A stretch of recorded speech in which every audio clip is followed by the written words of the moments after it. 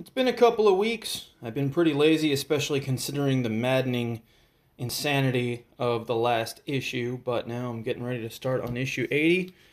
Starting to get towards the tail end of this project. A little scary. Anyway, here's the First Order Assault Shuttle. This you might recognize from TFA, from the initial raid sequence. And yeah, they got that going on here. And then on the next page, got some of their First Order troopers. Really like what they did with the First Order Stormtrooper armor. Very pleased with the design there, in the helmet. A little bit about Star Wars Legos down here, so the same thing. You know, a lot of these Star Wars Legos now got these bits that, it's got to shoot things, and I don't know, man. Just seems to me like Legos are better when you provide all the action with your imagination. But anyway, that's neither here nor there. Here's Elam, or Elam. I'm not really sure how to pronounce it directly. In Japanese, it's Iramu, but in English, it's I-L-U-M. So, I don't know, Elam, whatever. According to the Wikipedia, this is where young Jedis collect their Kyber crystals to make their first lightsabers, and here's a whole bunch of them, and hey, a Rhodian Jedi. How about that?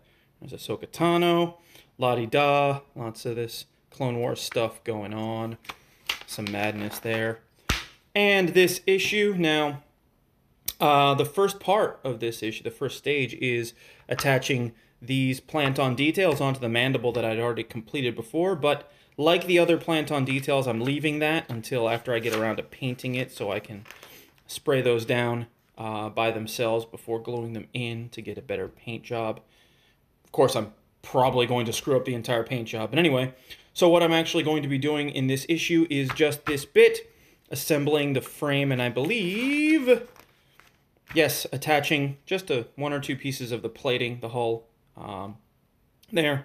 And in this issue also came along more of these props or the jigs to support the whole thing, because the mandibles are starting to come together and they need to be attached eventually. But one thing that's funny in the guide here, I mean, you probably can't make it out in Japanese. I can't make it out in Japanese anyway, but the translation in English says, resist the temptation to connect the mandible to the hull at this point. I thought that was kind of funny, so I will resist that temptation. But for now, let's assemble a little bit of framework.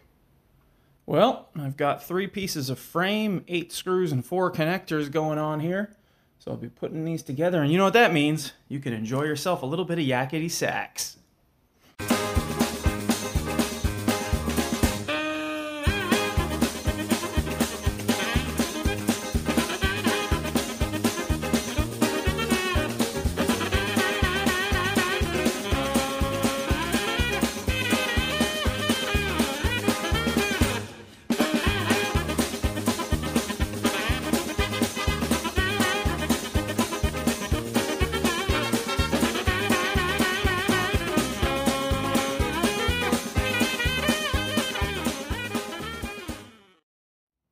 And that is it for this.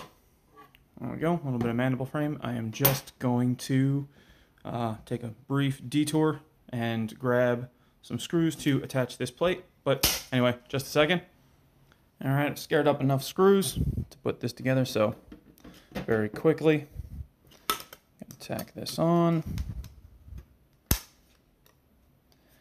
And just drive screws into the 4 corners here. I'm not going to give you the sacks again this time because you only get 4 screws, so womp, womp, womp.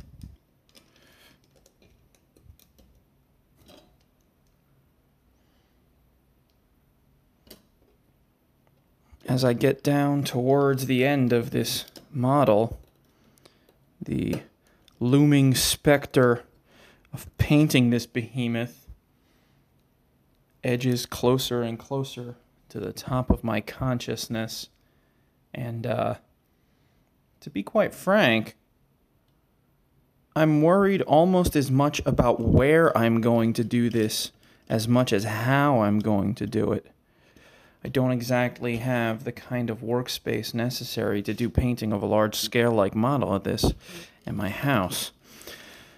But that's even secondary, but perhaps parallel to my trepidation about painting this thing, because I've never done any painting of anything really this scale before. Anyway, here we go. A little bit of the mandible finished, and that is it for issue 80.